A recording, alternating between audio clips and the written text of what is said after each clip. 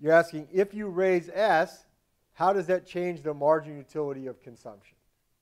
And it increases the marginal utility of consumption? Well, that would be usually what we think. That is, I get more marginal utility. The extra gain I get from consuming this commodity is higher the higher the past consumption is.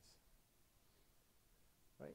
But at least an understanding of how addictive drugs work is that kind of the longer you've been addicted, the less effective they are. But then why do you consume more?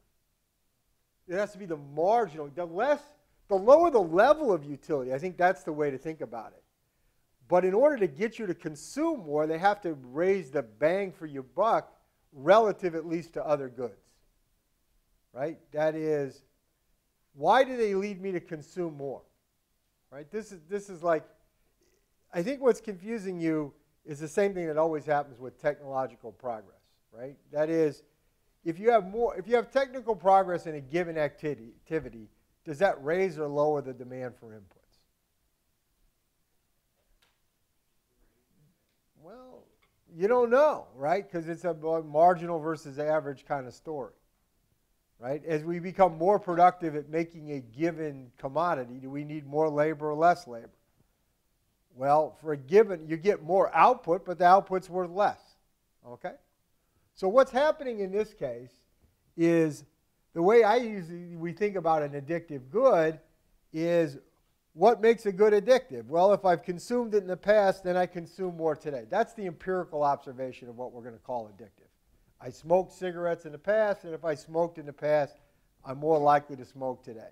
The more I smoked in the past, the more I'm going to smoke today.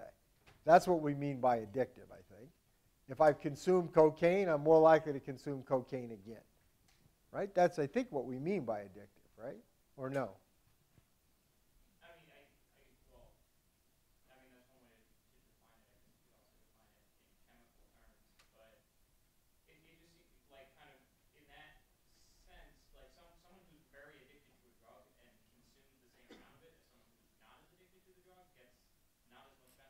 Yeah, but that just means US is, that means holding C fixed.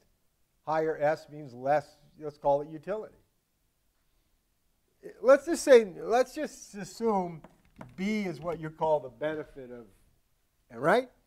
And you're telling me I got B of C and S, right? Where this is current consumption, that's past consumption. And what you told me is holding C constant, the more I consumed in the past, the less B I get. Right? That has nothing to do, that's a different issue than B sub CS. B sub CS is a different question. That story that I got less benefit is that S has a negative effect on my total benefit. Right? As opposed to S has a negative effect on the marginal benefit. Right? All right? And that's the key of an addictive subject. A harmful addiction has that kind of feel to it, right? I consume in the past. The more I've consumed in the past, the worse off I am, but the only way to not be so worse off is to consume even more. So you're thinking about B sub S negative, but B sub CS is positive, so that the benefit I get from consuming more goes up. So I actually consume more in equilibrium. Right? That's kind of the distinction between the two. You really want to distinguish the level effect from the cross effect. And this is true for lots of problems. People confuse this all the time.